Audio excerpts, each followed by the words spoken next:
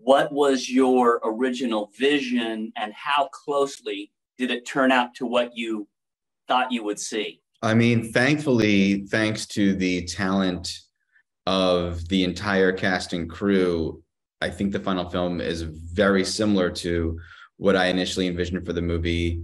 The only calibration I would make is the very, very, very first pitch before any treatment or screenplay was written. The very first pitch, my first instinct was that Nadu and the Predator would form an alliance together. And the Predator was going to be younger, so that they were more like reflections of each other. They were more similar in age.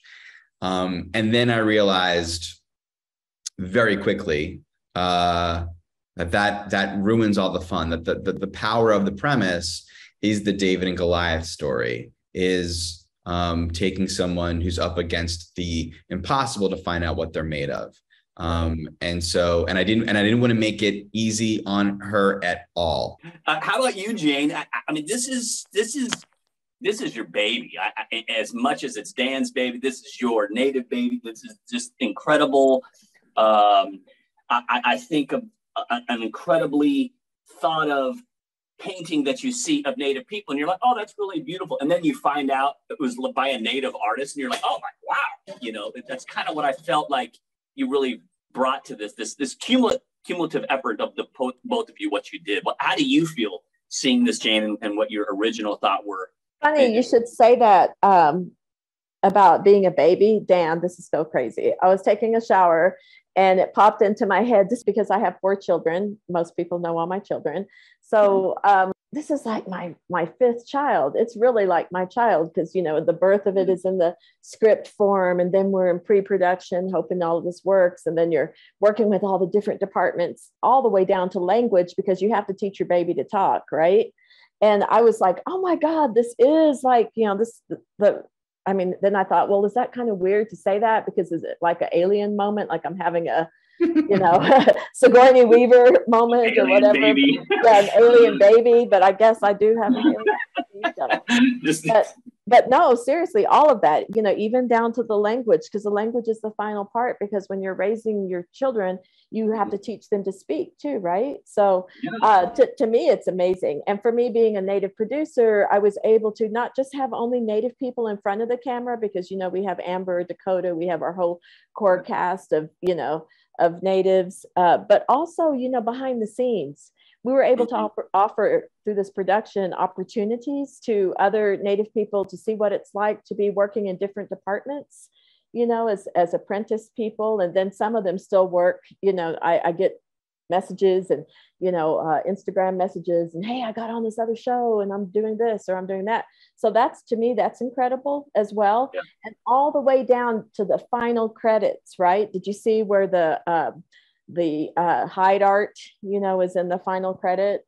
That was my next question. Okay, so so me being a fine artist, right, from a fine artist background, I was able to go out and recruit Native fine artists to replicate, you know, the key moments of the film. And all of this, you know, is because of Dan. Dan's like, hey, what do you think about this? Because I had showed him my daughter's ledger art, and he had seen ledger art, and we know cave art because I did this whole thing on cave art, and because I live in New Mexico, I visited every spectacular. Yes, so that's what I was just telling the Sarah before this.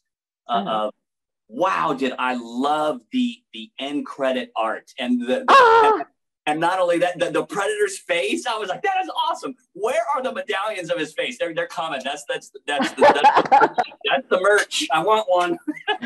Absolutely, because, you know, I mean, you know, for Dan, he's like, well, what would you think if it would be like this? And I'm like, sure. So actually, I went and did the herd show, and I wasn't even in my booth if people went by, and I was talking to all the different ledger artists. So like, we got the top artists, you know, we got Jonathan Thunder, we have Dallin Maybe, Sheridan McKnight, you know, we even have Comanche artists, Nakona Burgess, Jay Nicole, Brent Lerner. You know, all of these people had an opportunity to work with, you know, animators, right? And to be a part of this project. And just the fact that everybody loves Predator, they don't have to love me. They can love the Predator. And it's like, oh, I'm working on this project. You can't tell anybody, but it's a Predator. Would you be interested in working on illustration? Oh my God, I'm down. What do you need? How can I do it?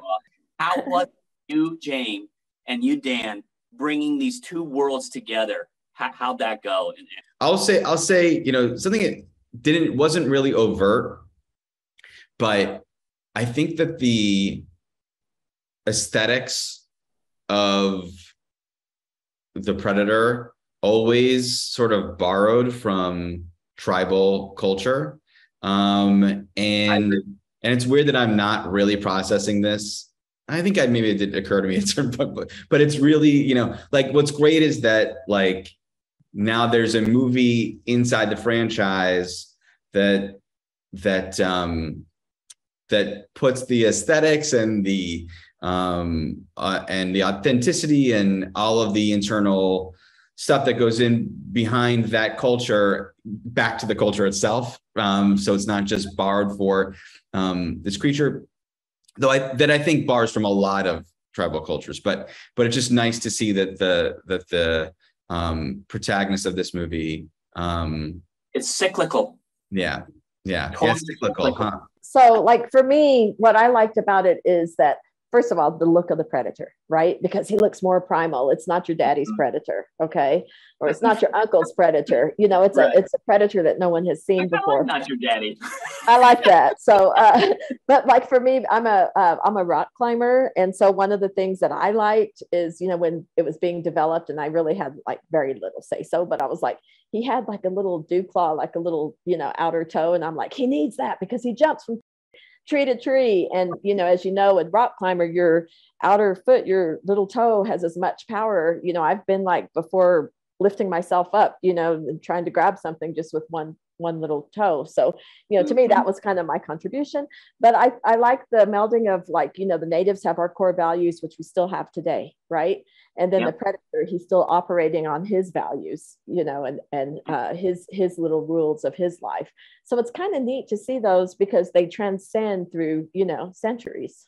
Yeah, it was beautiful. Cinematography, amazing. It was like watching a painting, and I love Amber Midthunder as the teenage mutant native turtle. So you guys, it was just really wonderful. Thank you so much. Thank you so much, dude. Thank you. Thank you. Good to see you.